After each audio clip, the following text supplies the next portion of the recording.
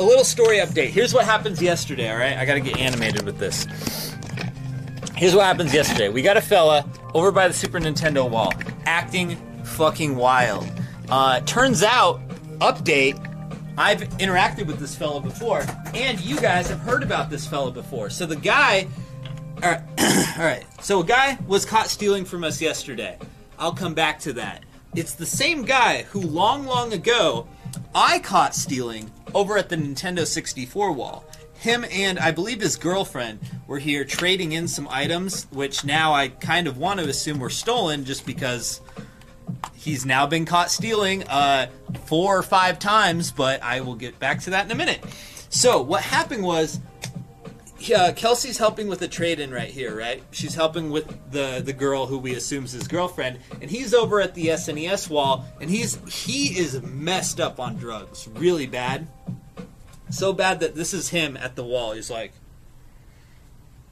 shit you not. Like, he's just like swaying back and forth and drooling.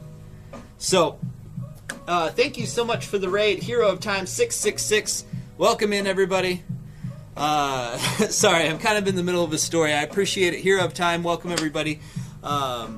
So the guy, he's swaying up and down on the wall, and he just grabs Ocarina of Time and just rips it straight off. And he's so messed up on drugs, he doesn't realize I'm right next to him. Like, I'm literally standing like 2 feet away from him.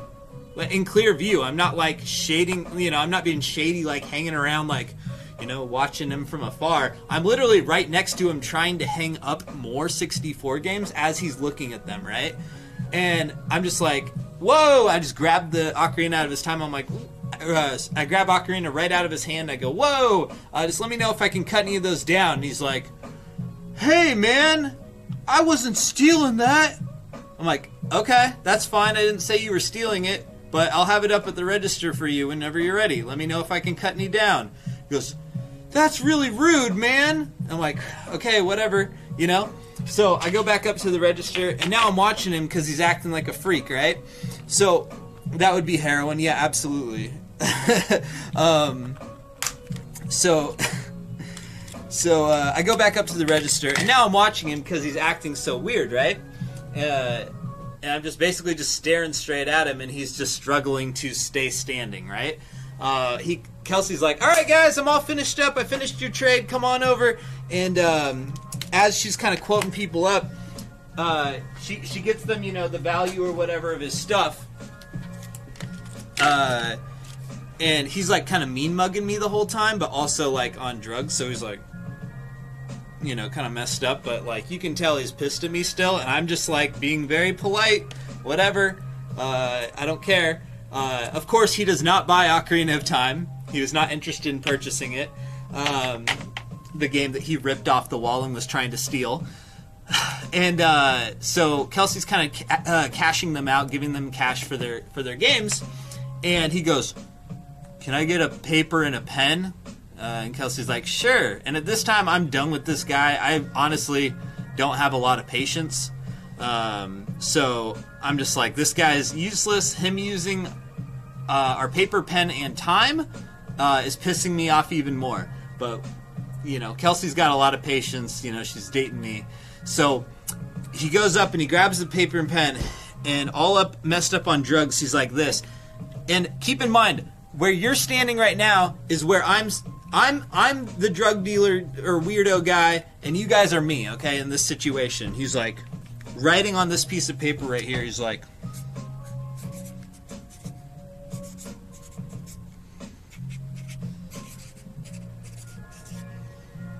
and then he writes this note right in front of me and Kelsey and his girlfriend, and then passes it over to Kelsey. And it's just like, this guy's an asshole, like me, basically, right? So he just like writes this stupid note like right in front of us, and we're all just looking at him like, you're a fucking dumbass, dude. And so he hands Kelsey over this note, and then they leave, right? And I'm just like, well, that was a memorable druggie, all right? But past that, I don't know. So I don't see him for a little while. And then he shows up apparently yesterday. Well, I was at home. I didn't work yesterday. But he shows up, and he ripped off 3 games off the wall. Super Mario Kart, Super Mario World, and also Super Mario World. And he put them in his jacket pocket. And one of our employees, Tank, he comes over because, you know, he hears, like, the rustling and the fucking guy ripping shit off of the wall, which makes a lot of noise. He hears him, he comes over, and he's like, hey, can I help you with anything? You know, you're acting weird. You're very suspicious. Fuck you. What's going on here? And Tank notices that the guy's got the games in his jacket pocket, and he just grabs them, right? Pulls them right out, and he's like, right away the guy reacts by going, those weren't in my jacket pocket, as Tank pulls them out from his pocket. Like, can you believe that? Like, the guy's so, like, messed up and out of his mind that his reaction is, what just happened didn't happen. That'll fool him. I got him. And he starts freaking out. He's like, check the cameras, man. Check the cameras. I wasn't stealing anything. You know? Clearly he's stealing things. So Tank's just telling him, get out, get out, get out. And he goes, I demand an apology. And he leaves.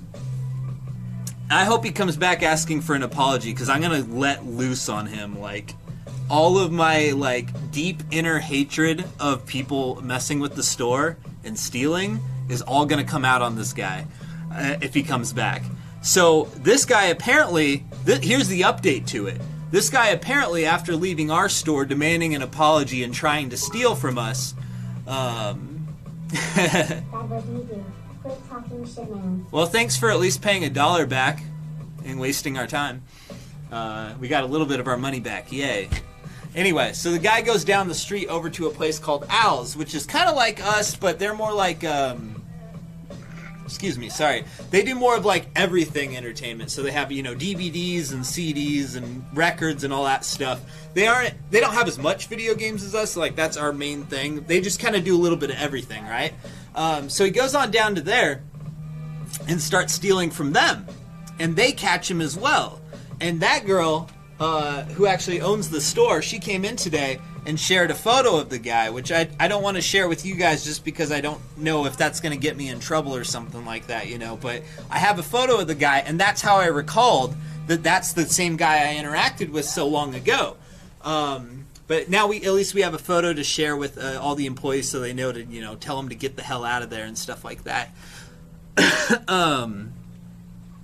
Anyway, so the guy goes over apparently to Al's to steal things as well, and he also went over to, I can't remember the name of, some clothing store here in the Ave I've never heard of before, but he went there trying to steal stuff too, and they also caught him. See, his fatal flaw of being a shoplifter was being so excessively on drugs the whole time.